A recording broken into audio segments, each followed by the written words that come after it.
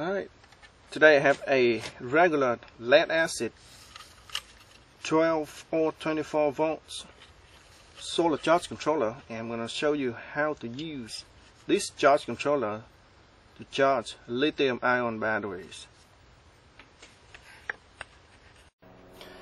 And previously I did a review on this charge controller, and this controller here is an amazing controller.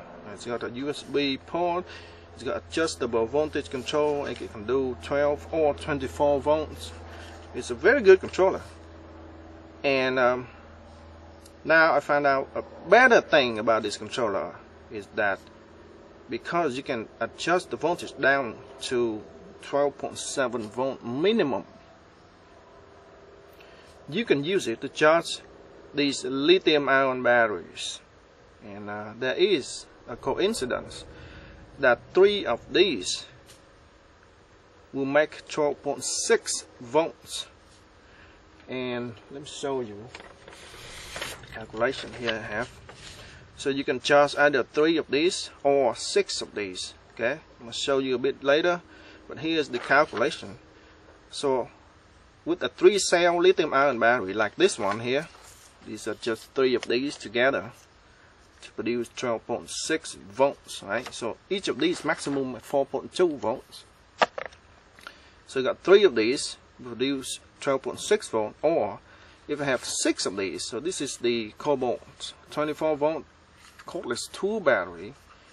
Inside here there are 6 of these 18650 cells, and 6 of these cells will produce 25.2 volt. But let's talk about the first one option here.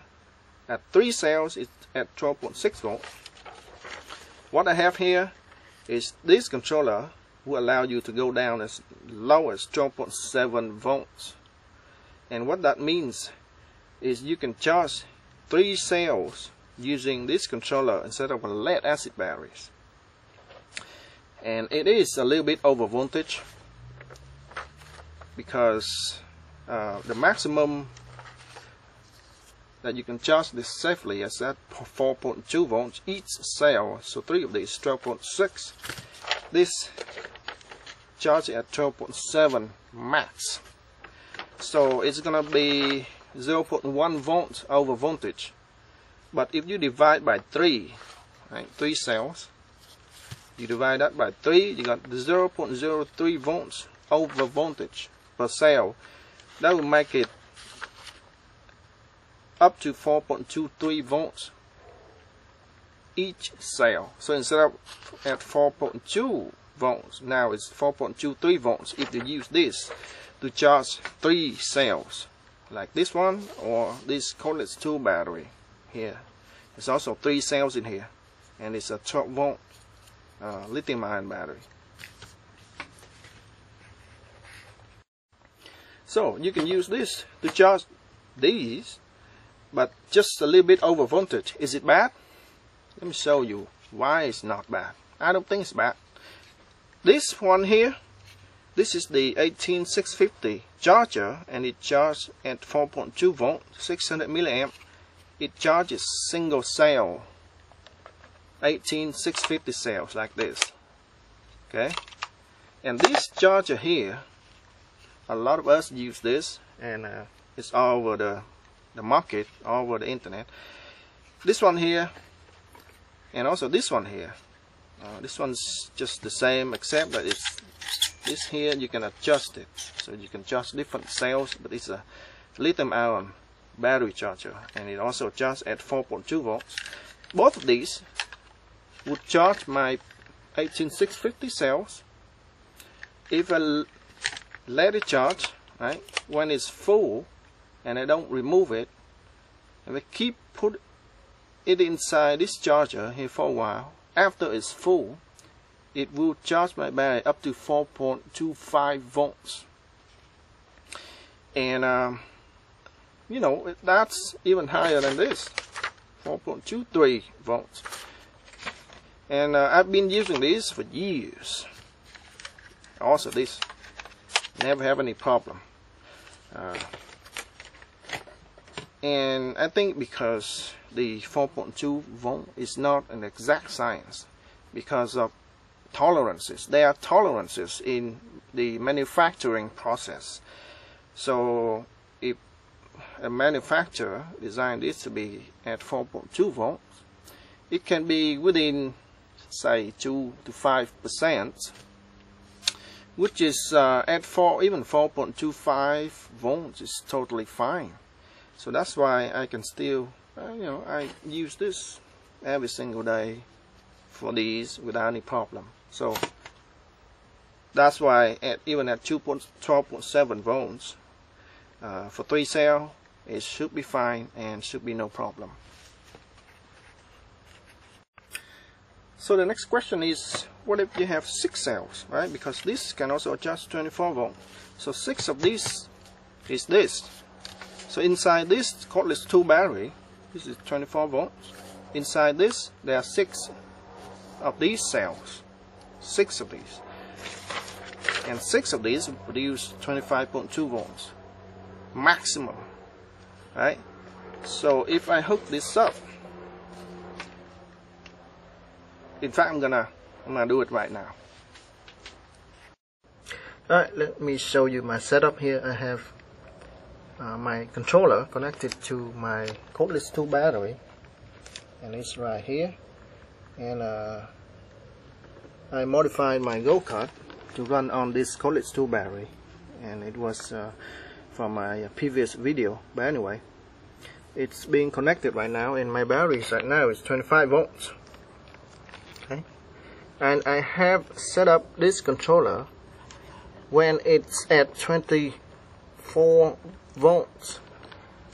It will charge the battery at maximum at 25.4. So there you go. That's the maximum voltage that this controller will charge my battery. Okay. By the way, check out my solar power go-kart, powered by 2 12-volt solar panel to make it 24 volt. Two of these in series, and the controller is down here with the battery, cordless 2 battery. And I made a video previously. If you want to watch it, I put it in the description below. So as you saw in the video, the controller was charging my 24 volt lithium ion battery pack just fine. And let me show you the calculation here. So that's 6 cells. The controller is charging my battery at 25.4 volts. This is the lowest voltage that this controller can go for a 24 volt system, and I can't go any lower, same as the 12 volt system. So for a 12 volt system, this controller can go as low as 12.7 volts, and it doesn't go any lower. But that should be fine, because the lead acid battery is designed at 12.7 volts. But you know, there's a coincidence that you know, in the multiple of 3 or 6, this controller still can charge a lithium ion battery pack.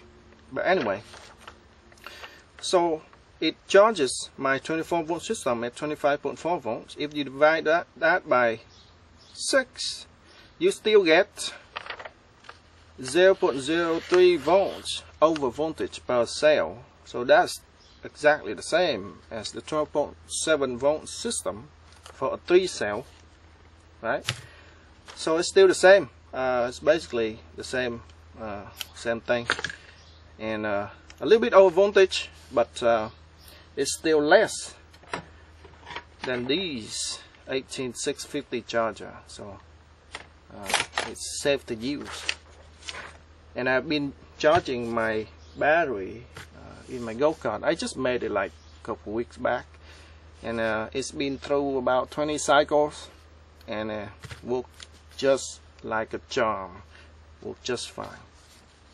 So there you have it, how to charge a lithium ion battery pack in multiple of 3 or 6 with a lead acid charge controller. Alright folks, then that's all I have for now. If you have a question, just put in the comment below and I'll try my best to answer. Thanks for watching.